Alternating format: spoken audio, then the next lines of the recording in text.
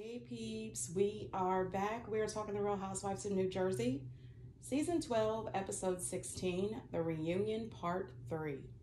Hey, before we get into the video, please do me the honors of subscribing to my channel, hitting the notification bell so you can always be notified when I post new content, hitting the thumbs up because that does wonders for my channel, and share. Thanks. Can I just say that I wish that someone at Bravo would just leave it at 2 parts to a reunion and stop the 3 and 4 parts. A lot of it's not necessary. So I'm going to do this review a little bit different. I'm going to do this review just a little bit different and just get to the high points. So we find out that Bill's affair lasted 2 months. We also find out that she asked him right out, did he want a divorce? He said no, he wanted her to forgive him and he wanted their marriage to work.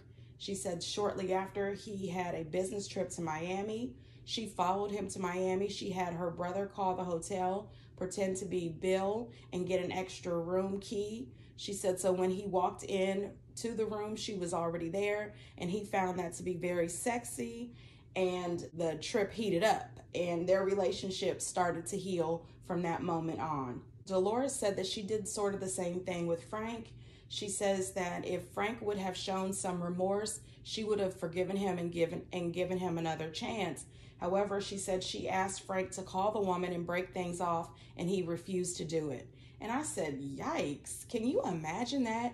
You are having an affair on your 8 or 9 month pregnant wife who already has a baby with you, and you don't want to do the one thing that she needs to feel better, to start healing, to keep your family together by calling this lady and just breaking things off. Whoa, Frank was savage back in the day. Speaking of Frank, when the episode was over on Watch What Happens Live, Frank's girlfriend was in the audience, and he said, it must be serious if he's bringing, her around. And I said, yeah, and she must be nuts. I wouldn't date Frank who's living at David's house. Get a place, Frank.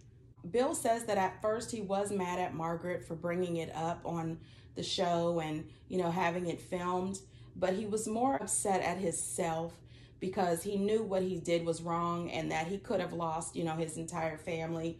Marge gives this apology. She says it was really just all about the hypocrisy, which, give me a break with this hypocrisy thing. That is so stupid. It is a total difference between being cheated on and being a cheater. There was no hypocrisy. Jen was rude as hell to Marge because Jen was taking her anger out on Marge that she shouldn't have. It's not Marge who was in the relationship with your husband. You should save all that energy for Bill. But Marge is full of crap. There should be some sort of grace or sympathy thrown towards Jennifer.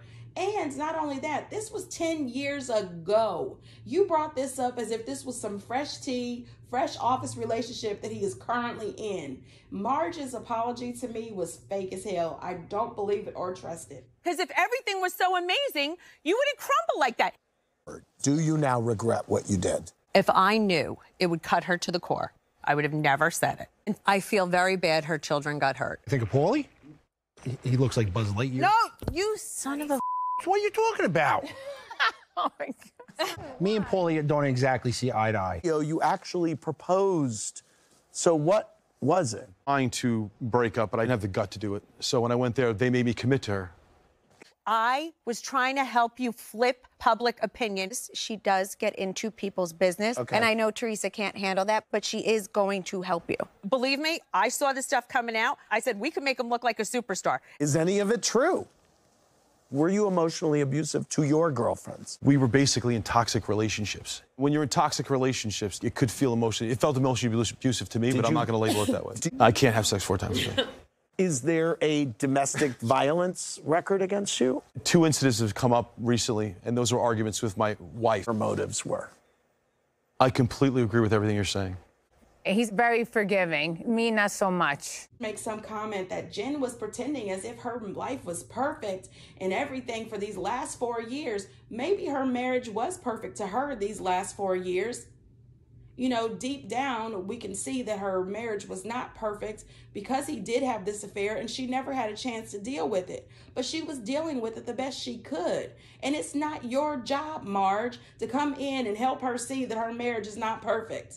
What I also don't like is that Andy allows Marge to keep going and going and going.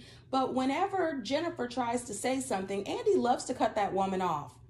Marge and Melissa going back and forth saying that no one really wanted to cause problems in Jen's marriage. They didn't want to embarrass Bill. That's an absolute lie. You absolutely wanted to hurt her, and you definitely wanted to embarrass Bill. She did finally apologize that she didn't mean to hurt the children, but what grown woman who is also a mother wouldn't think that the kids would be drug into this at some point? Then Andy had the nerve to ask Jennifer if her and Marge could be friends again in the future. She says, well, she never wants to say no. I would absolutely say no. Absolutely not. I would film with Marge. Everything would be surface. I would never tell her any of my business. She would know nothing about me or my children or my husband. Everything would be tight-lipped around Marge because Marge is one of those people that I like to call a collector. She likes to go around and collect information. And then when it suits her, boom, she drops that information and she doesn't care what the fallout is. As long as she's getting camera time, that's all that matters. They talk to Frank, and Frank says that he hangs out at the house with David, watching TV late nights with David and his girlfriend. I said, oh gosh, get an apartment. This is just, what the heck is this? Reverse Three's Company? Boy, bye. It's just so weird. Frank is living at the house that he built for David and Dolores with Louie's ex-girlfriend. What the hell is happening in New Jersey? We also find out that Marge's husband, Joe, got his bags removed under his eyes. He still looked the same. You know, Joe Gorga says, I didn't even notice he had any work done. I couldn't tell. Excuse me, but to think that he's going to choose you, Joe, over me and yell at me for you, it's like, I don't know what you're thinking with that. Not true. Sometimes the wives, they get a little out of control, and men, we're a little bit more stable up here. Well, then you need to get it thrown back. You gotta take some kind of abuse. You antagonize. This thinks I told you to do that. I just want to know. Don't call me a Are you kidding? Relax. What do you mean? And I told Jen, well, Frank told me he knows this alleged person. He brought it to the show. It would have ended right there. They'd let me go from my company. You blame her for this? Yes. I didn't do it. Teresa. Louie, do you blame her for this? No. Brings a lot of negativity. Thanks to you. No. Teresa, shut the up now, You because shut that's the bullshit. About no one's lawsuits. I don't talk about that because I you came on had the them. show. My lawsuit blew up. Gentlemen, thank you so much. You're really making a mistake by the way you're behaving right now. No? Okay. All right. You called Marge a see you next Tuesday, and you threw plates on her. Do you feel like you owe her an apology? I did already. Well, I'm not proud of that. And she was accountable for it because she was putting it all out there. I wasn't putting it out there. With the Louis situation, I appreciated that he talked about it, but everything to me seemed well packaged and put together. When he was on the show, he was calling those exes out of their name. They were tacky, gold-digging tramps and everything else. I'm sorry. It just seems to me, if you have this many exes and they're all coming out with a story, all of these exes didn't call each other up and say, hey, let's all go online and say a bunch of stuff about Louis. You know, something is not right. I don't fully believe Louis at all. Do I appreciate that he accepted the questions and answered the questions? Yes. But do I buy it? No. No, I don't.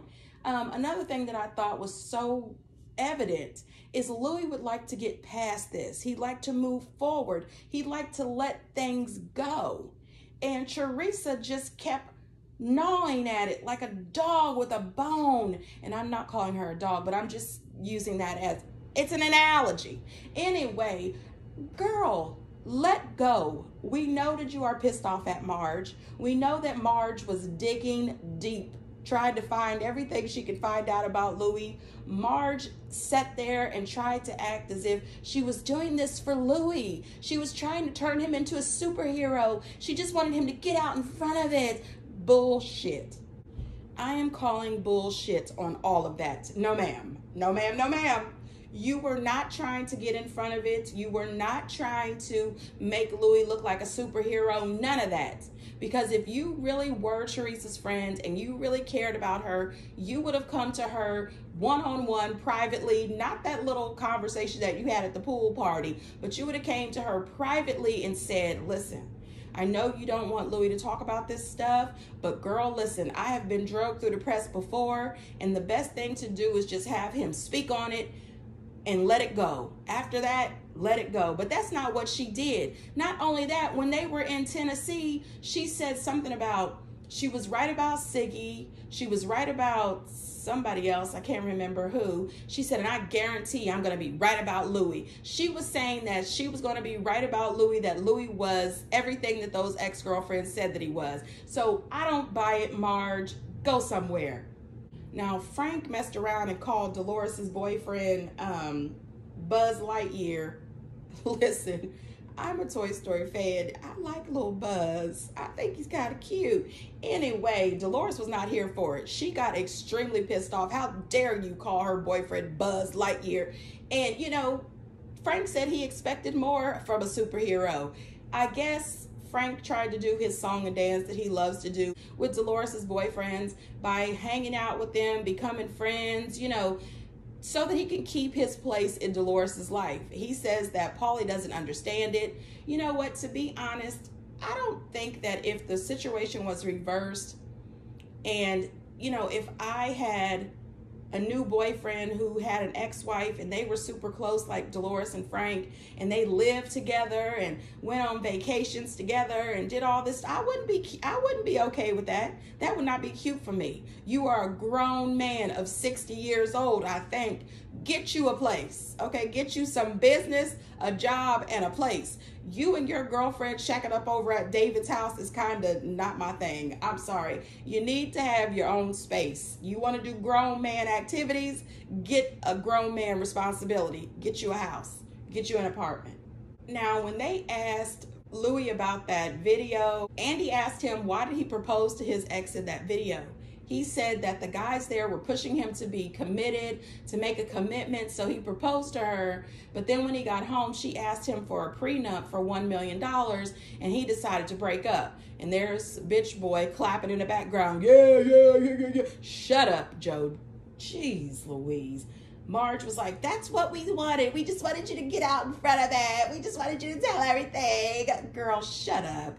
You know, Louis losing his job and everything, I'm really sorry that the man lost his job, especially since he built that company, you know, and the board of directors decided that he was, you know, not fit to lead anymore due to all of this negative press.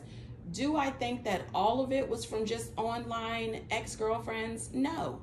I think some of it was blown up due to the show as well, but I don't think that Teresa can 100% say it's Marge's fault. Marge went on again to apologize directly to Bill about bringing the affair to the show. They brought up Joe and his ridiculous self, expecting Bill to choose him over Jennifer, and I still to this very day do not understand what goes on in Joe's head. I didn't appreciate that Andy did not bring up that Melissa jumped up out of her seat and ran over there to Jen. That was not brought up at all. I agree with Bill and Frank when they said that they would never have approached Melissa regarding that little bitch boy comment. They would have just had a conversation directly with Joe. But Joe loves to be in the women's business. He loves to be a part of the women's drama. Joe is misogynistic. He really is. You know, he makes that comment that sometimes women get out of control and men are a little more stable. Not you, buddy. Not you. And what the hell? You are not stable at all. And not all women get out of control. Maybe just the women you hang out with. Melissa saying that Jennifer asked for it because she called him a little bitch boy, just like you asked for her to jump up on you when you jumped up and ran across the room. Give me a break. Also, this is out of the blue, but on Watch What Happens Live, Joe Gorga makes some kind of comment. I guess he went on Melissa's podcast and was talking about the Giudices. And somebody questioned, why are you talking about them after you said that you wouldn't? He makes this comment that when Teresa went to jail, him and Melissa held the show down. And I was so happy that Andy said, wait a minute, we shut production down when Teresa went to jail. And he was stunned for a minute. And then he said, well, this whole show has just been moving off of the backs of our family. No, you and your wife have been moving off the backs of your family. And you love it. You are being paid for the misery of this family, in this family situation. You can't go one episode without it always being about Teresa. And you're selling more Teresa on your podcast. You and Melissa did not hold that show down while Teresa was in jail. He made the comment that Teresa and her kids would be homeless without food if him and Melissa hadn't held the show down when she was in jail. BS. Oh my gosh, if you do not stop. What is really happening is him and his wife, you're profiting from these fights. I wish Bravo would realize that the fans, well, I can't speak for all fans, but I can speak for myself. I am tired of the Gorga Giudice fights. I'm really tired of it. They have got to stop this. We have got to stop having season after season after season of Melissa and Teresa, Joe and Joe, Joe and Teresa. Stop it. Next season, they've got a friend of Teresa's on the show. She's also got Jennifer, and hopefully her and Dolores will make up as well. You know, she needs to just stop filming with the Gorgas. I would cut them out. I would pay them dust next season. And Joe saying that Jennifer needed to have a little punishment or something, and Melissa agreeing with it, that was just disgusting and distasteful. And how many times does Jennifer have to ask Joe to stop calling her honey? No grown woman wants to be called honey by somebody like Joe Gorga. I do appreciate that Jennifer called Evan out for saying that Bill was her accomplice. And what I like about it is Evan stepped right up and apologized. He said that he was wrong. He was just upset in the moment and he was not a good friend to Bill, and that they've made up. Now, Dolores still pissed off at Frank, I guess, regarding the Pauly situation. She's going to take her anger out on Jennifer and called her a effing see you next Tuesday. That was gross and disgusting. And did anybody notice the way everybody laughed? I mean, Joe Gorga thought that was real cute for her to call Jennifer the see you next Tuesday. Jennifer just clearly broke it down. Frank is the one who brought it on the show. Frank had told Bill that he knew the woman that allegedly had the relationship with Evan. Bill told Jennifer, Jennifer called Frank, and then Frank is the one who filmed it with the show. So Frank is the one who actually brought it on the show. Now, Jennifer coming back saying that she could have cared less, that's a lie. You cared enough to call that man and ask. Now, Andy and the shut up, I was here for it. Andy had been asking them to stop it, stop it, stop it. He had already told them that he had a dinner reservation. He was not here for the mess. The man had a dinner reservation. He was ready to go. And they still kept on. Marge is just full of crap.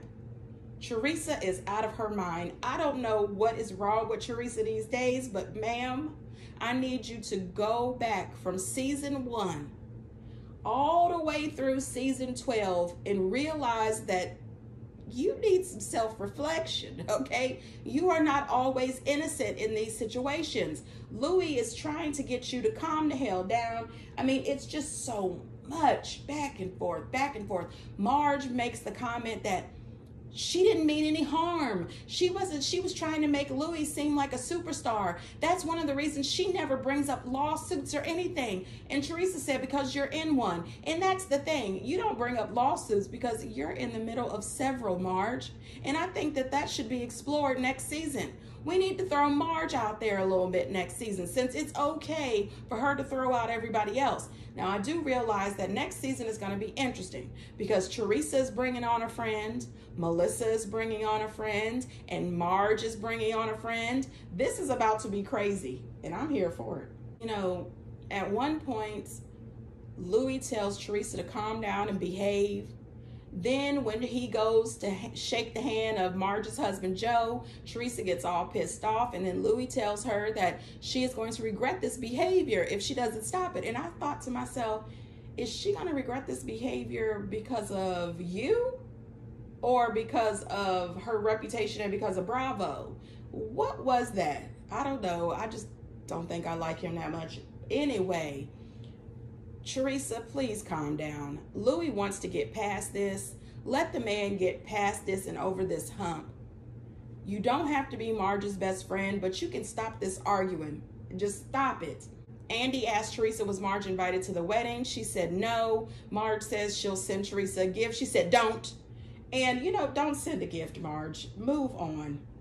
But what really ticked me off is the way Andy handled the whole table drinks and plates thing. He just brought it up as if, you know, she forgot to hold out the umbrella for Marge in the rain. You know, he didn't do that for any of the other housewives. They glossed over it, period. They glossed over the situation with Jennifer and Melissa. They glossed over Teresa. You know, Marge was like, you called me to see you next Tuesday. You called me a whore. You called me a tramp. You told Danielle to pull my hair. And you know, Marge was the victim. No, ma'am. No, ma'am. Okay, you are not the victim. Teresa was dead wrong for the way she flinged that half that table across the table at Marge because she didn't know how to use her words. She was dead wrong for that. But Marge, you have done just as much. Girl, bye. You are nobody's victim. Anyway, I am so thankful this season is over. These ladies have wrecked my nerves. It was the immaturity. It was the pot calling the kettle black. It was just the all-around pettiness and no true friendships. I didn't see any true friendships. I saw girls band together to jump on Teresa, and by girls I mean Melissa, Marge, and Jackie. I saw you band together to jump on this woman, and Jennifer as well. You guys wanted to take both of them down because they were the fan favorites, and that's my opinion. I'm allowed to have one, and so are you. Get down in the comments and let me know what you think, but be respectful, because somehow I get to blocking people. Anyway, you guys, until next time, bye.